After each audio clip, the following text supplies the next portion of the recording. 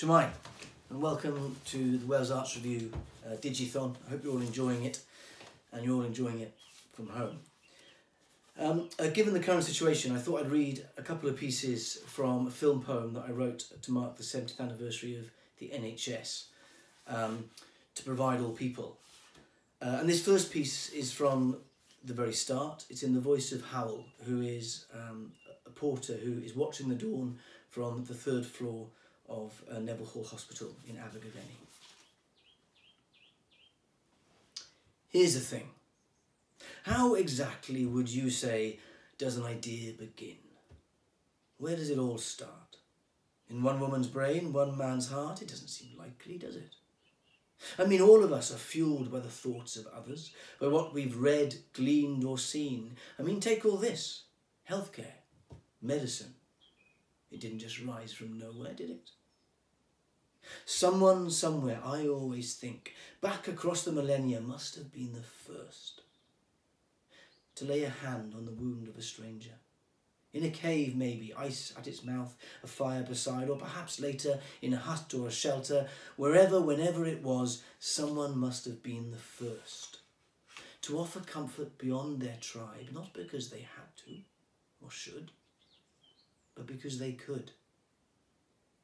Someone else again would have seen that, watched, learned how to do the same, what staunched the blood, eased the pain, and so it must have begun within us.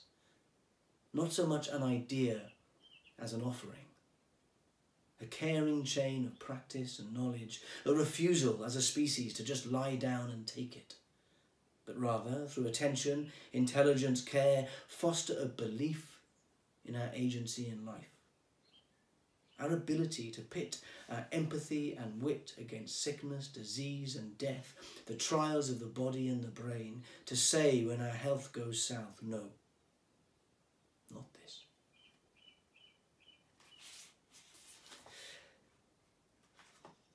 This next piece is in the voice of a nurse, a newly qualified nurse called Valeria. And I wanted to read this because it's full of things that nurses said to me when I was doing my research for this, but also by way, I suppose, of saying diolch o galon to all of the NHS staff at the moment who are doing so much for all of us.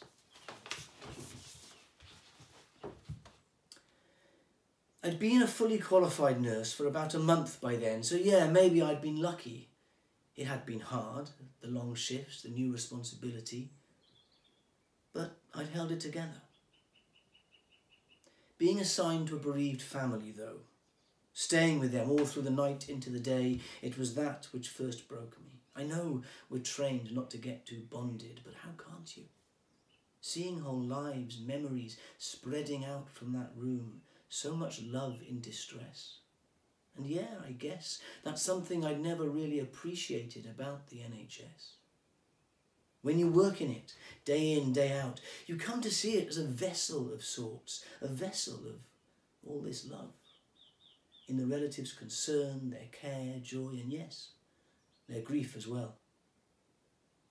You start to really see what people mean to each other, who we are, and how our care can keep them together. That's what I've come to learn. That this huge machine, this system, bigger than any other, is still, well, so human. So yeah, you do get attached, of course you do. Sometimes I'll even phone in when I'm off, just to see how someone's doing, or, and this is the worst, I'll lie in bed after a 12-hour shift, still thinking about them. Did I change that drip? Do such and such right? Because you're always so rushed, aren't you? All the time. And I guess that's my greatest fear, to get something wrong, not because I didn't know what to do or made a bad choice, but because I was just too tired, or didn't have the time to give proper care. It goes the other way too, though. I mean, sometimes after a really good day, I'll get home and as I'm making my dinner, I'll look at my hands, not quite believing what over the last few hours they've done. How many people they've washed, treated, comforted. And what that might mean as well to the people for whom those patients aren't patients at all, but rather a mother, a brother, a daughter, a son.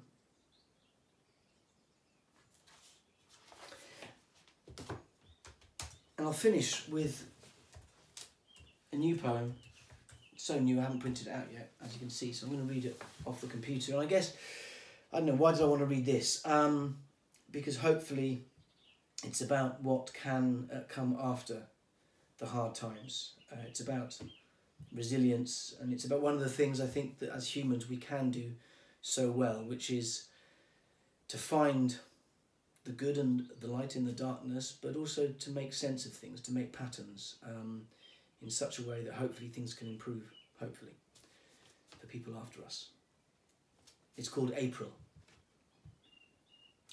And then, just when it felt as if the winter would never end, that last day in April, when we walked the river again, the flood abated, and our youngest asleep in the pram, while you and her sister went on ahead to make symbols and shapes from the debris, circles of leaves and twigs, winged angels from feathers and sticks.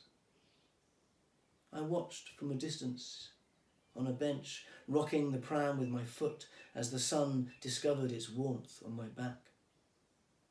Everywhere between us lay the marks of high water, like looted bodies after battle, long hummocks of broken trees, branches and reeds. Everything that is broken and gathered and left when a river breaks its banks. I watched, the year's young light catching the water as you and our daughter searched among it all to make and lay your shapes on the stones of the shore. May we always, my love, however wild and deep the flood, make such patterns from the aftermath. Diolch yn fawr. Stay safe everyone, and stay at home. Hwyl fawr.